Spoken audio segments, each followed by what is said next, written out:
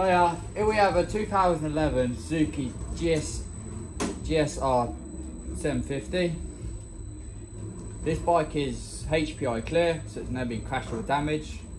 The bike is currently on 12,000 miles. So I'm going to show you around the bike.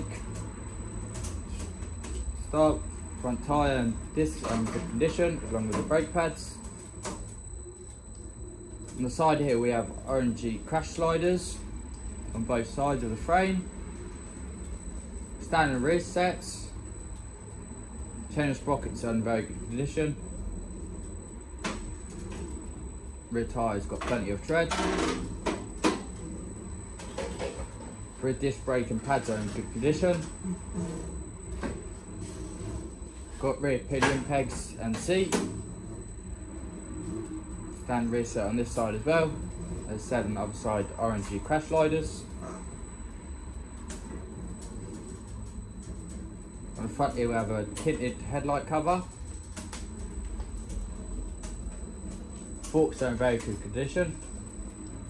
Got aftermarket levers on both sides. Engine's in very good condition, sounds nice. Down here we have a little port to charge the battery. Got an orangey tail tidy with some aftermarket LED indicators. We've got a Two Brothers exhaust, which is from America. As you can see, the rear brake fluid is clean. It's not all black and dirty. It's been serviced. We've got standard grips. We've got some bar ends. Radiator is in very good condition. No leaks, or it's not bent, nothing. Front mudguard is in very good condition. Coolant lines are all clean. All the plastics are in very good condition, along with a tank. We've got a tank protector cover. Stop your buttons on your jeans scratching the tank. The rear wheel is in very good condition. Same with the rear swing arm, it's not rusty.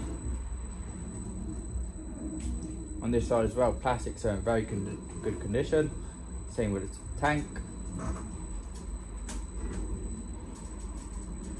Frame all the way through the bike is in good condition. Got front windscreen cover here. The belly pan is in good condition. The engine's in very good condition as well. It rides and runs smooth. Got some Suzuki stickers on the rear swing arm. Rear shocks in very good condition. Got a standard rear mudguard. We've got the warning labels on it. Same with this side. The engine's in very good condition. As you heard it sounds nice.